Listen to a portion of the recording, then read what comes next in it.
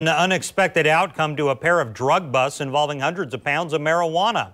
The suspects were accused of trafficking the drugs through the Jacksonville International Airport. News 4 JAX reporter Eric Avanier joins us live from the airport to explain what happened. Well, Scott, all that marijuana was stuffed into suitcases and then flown from California here to Jacksonville International Airport. And once those suitcases were taken from this baggage claim area, they were placed into vehicles that were later pulled over after they left the airport.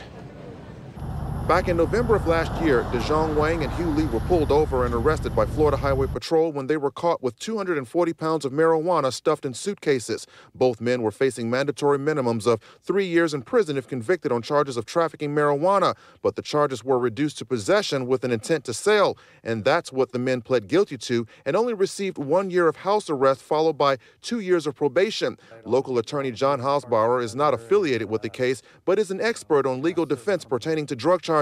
He says getting caught with 240 pounds of marijuana doesn't always lead to a slap on the wrist, but in this case, there could have been information provided to the government, some degree of cooperation. There's always some backstory there to arrive at that type of disposition. And then there's the case of Artez Ward and Michael Lewis, who were arrested after they left the airport and were pulled over with 125 pounds of marijuana stuffed in suitcases. They were also facing marijuana trafficking charges, but the charges were dropped. In this disposition letter, the prosecutor said because the defendants never made any comments to the trooper that pulled them over and because there was no body cam video, the prosecutor could not prove who the suitcases belonged to. Hausbauer says if the prosecutor had surveillance video from the airport baggage claim, the prosecutor would have likely had a stronger case to pursue. That would have tied the suitcases to these individuals.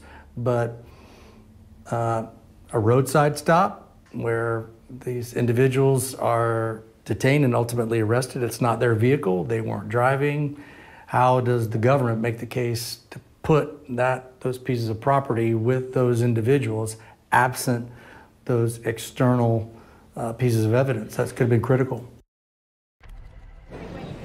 And once again, in that second case, those two suspects, those two individuals, they would have been facing a mandatory minimum of 3 years in prison if convicted on that marijuana trafficking charge. Reporting live from inside JAX, I'm Eric Avanier, Channel 4, the local station.